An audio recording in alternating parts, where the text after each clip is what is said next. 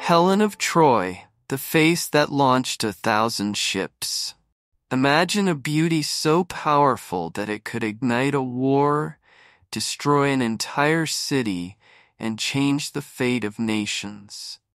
This was Helen of Troy, the woman whose allure sparked one of the greatest conflicts in ancient history. Her story is filled with love, betrayal, bravery, and tragedy. But was she truly the villain of this epic tale, or just a victim of forces beyond her control? Join us as we journey back to the ancient world, where gods, kings, and warriors fought for honor, love, and destiny, and where one woman's face launched 1,000 ships. Chapter 1: The Birth of Helen. Once upon a time in ancient Greece, a king named Tyndareus ruled the land of Sparta. He was married to a beautiful queen named Leda. One day, Leda received a visit from the god Zeus, who had taken the form of a swan. Not long after this, Leda gave birth to 2 daughters, Helen and Clytemnestra, and 2 sons, Castor and Pollux. Helen was not an ordinary child. From the moment she was born, people noticed her beauty. Her hair was golden like the sun, her skin was soft and pale, and her eyes were as bright as the stars. Many believed that Helen's beauty came from her divine father, Zeus. As she grew up, Helen's beauty became even more breathtaking. People from all over Greece spoke of her, and her name became famous. But with beauty came attention. Many men wanted to marry Helen. Kings and princes from distant lands came to ask for her hand in marriage. Helen was not only beautiful, but also kind and wise. She was loved by her family and admired by everyone in Sparta. However, Tyndareus, her father, worried about her future. He knew that choosing a husband for Helen would be difficult. If he chose one man, the others might become angry and start a war. To avoid this, Tyndareus made all the men promise that they would respect Helen's choice and protect her, no matter who she married.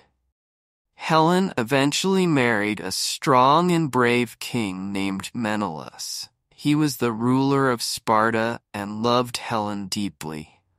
Together, they lived in a grand palace, and their life seemed perfect. But destiny had something else in store for Helen. Chapter 2: The Arrival of Paris. Far away from Sparta, in the city of Troy, there was a young prince named Paris. Paris was handsome and charming, and he was the son of King Priam of Troy. One day, Paris was invited to a grand feast hosted by the gods on Mount Olympus. There, 3 goddesses, Aphrodite, Hera, and Athena, asked him to make a difficult decision.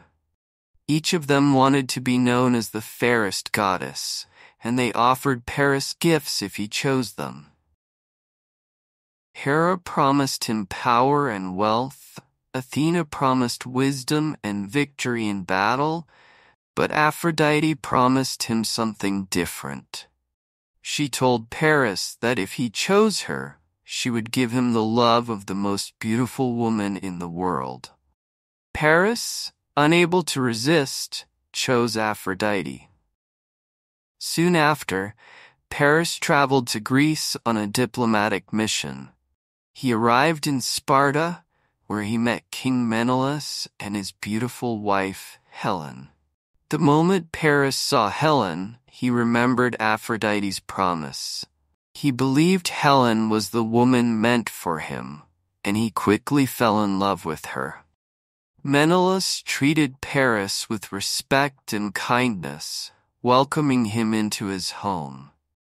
But Paris had other plans.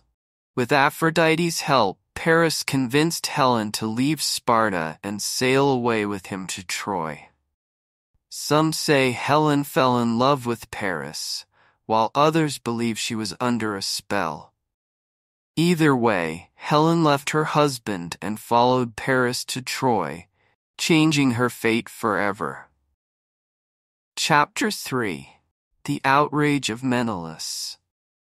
When Menelaus discovered that Helen was gone, he was heartbroken and furious. His beloved wife had been taken away by a foreign prince, and he knew that this would not only hurt him personally, but also bring shame to Sparta. Menelaus could not let this insult go unpunished. He quickly sought the help of his brother, Agamemnon, who was the king of Mycenae and one of the most powerful rulers in Greece. Agamemnon agreed to help Menelaus bring Helen back and punish the city of Troy. Together, they called upon the other Greek kings and heroes to join them in the fight against Troy. Among them were famous warriors like Achilles, Odysseus, and Ajax, who all swore to support Menelaus in his quest. The Greek kings remembered their promise to protect Helen, no matter who she married. Now they gathered their armies and prepared to sail to Troy. Thousands of ships were built, and thousands of soldiers were ready to fight. This was the beginning of what would become one of the most famous wars in history, the Trojan War. Helen, meanwhile, was in Troy, living in the palace of Paris. Although Troy was a beautiful city with tall walls and strong towers, Helen's heart was not at peace. She missed her home in Sparta and often thought of Menelaus. Some days she wondered if leaving with Paris had been a mistake, but it was too late to go back now. Chapter 4. The Siege of Troy. The Greek army arrived at the shores of Troy, ready for battle. But Troy was a strong city with high walls, and its people were brave. For 9 long years the Greeks and Trojans fought each other. The war seemed never-ending, and neither side could claim victory. During this time, many heroes emerged. Achilles, the strongest of the Greek warriors, became famous for his bravery and skill in battle.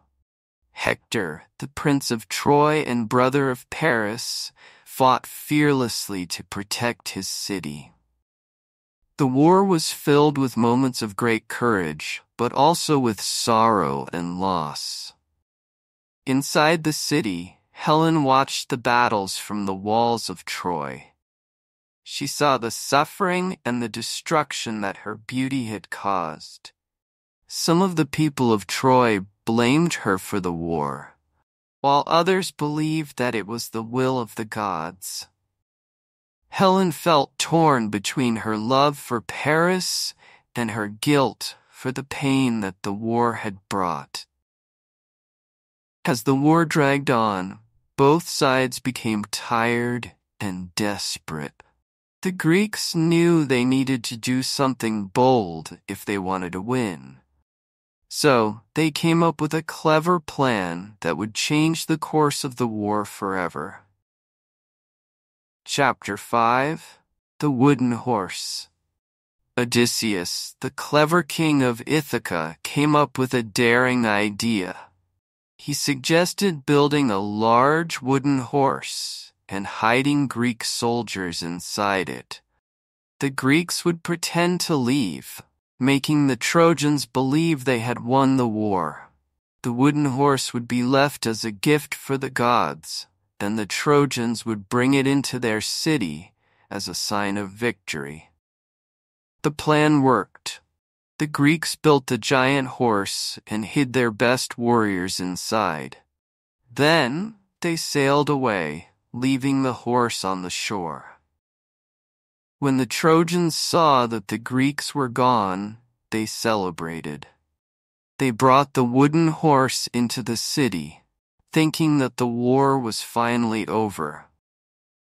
That night, while the Trojans were sleeping, the Greek soldiers quietly climbed out of the horse. They opened the gates of the city and let the rest of the Greek army inside.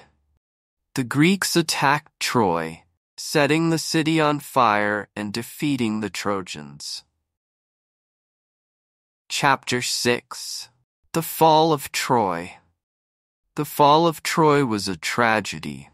The once great city was destroyed, and many of its people were killed or taken as prisoners. Helen, too, was captured by the Greeks. When Menelaus found her, he was still angry, but his love for her had not faded. Some say that Menelaus wanted to kill Helen for leaving him, but when he saw her beauty again, he could not harm her. Instead, he took her back to Sparta, where they lived together once more. However, their life was not as happy as it had been before.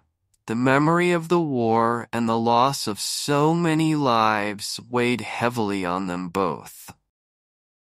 Chapter 7. Helen's Legacy. Helen's story became a legend passed down through the generations. She was known as the face that launched 1,000 ships because her beauty had caused such a great war.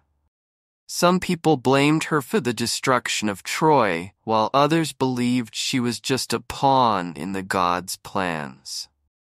In the end, Helen's legacy was not just about her beauty, but about the power that beauty could hold over the hearts and minds of men. Her story serves as a reminder of the consequences of desire and the cost of war. And so Helen of Troy became one of the most famous figures in ancient history, a symbol of both love and tragedy.